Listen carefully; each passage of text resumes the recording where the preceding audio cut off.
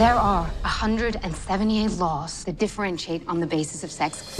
Women can't work overtime. We have to get credit cards in our husband's name. We're not allowed to work in mines. This is a man's world. You think you can change the country? You should look to her generation. They're taking to the streets. Protests are important, but changing the culture means nothing if the law doesn't change. What did you say your name was? Ruth Bader Ginsburg. I want to be a lawyer. I want to represent clients in pursuit of justice.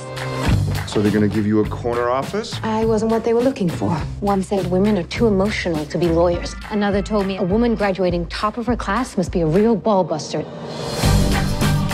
I worked hard. I did everything I was supposed to, and I excelled. Martin Ginsburg will be signing all of our checks someday. You're a smart girl, Ruthie. You married a star. If the law differentiates on the basis of sex, then how will women and men ever become equals? I don't read tax court cases. Read this one. The law assumes a caregiver has to be a woman. This is sex-based discrimination against a man. Poor guy. We need to take this case. This is not a case. This is a declaration of war.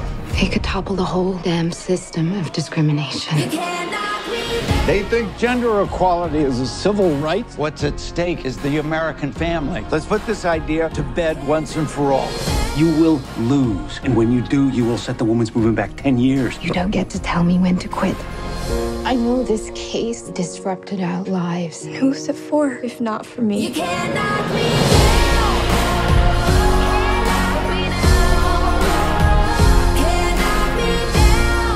You've been ready for this your whole life. So go in there and let the judges see the Ruth Ginsburg I know.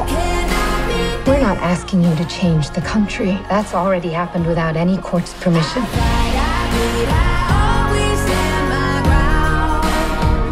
The word woman does not appear even once in the U.S. Constitution. Nor does the word freedom, Your Honor.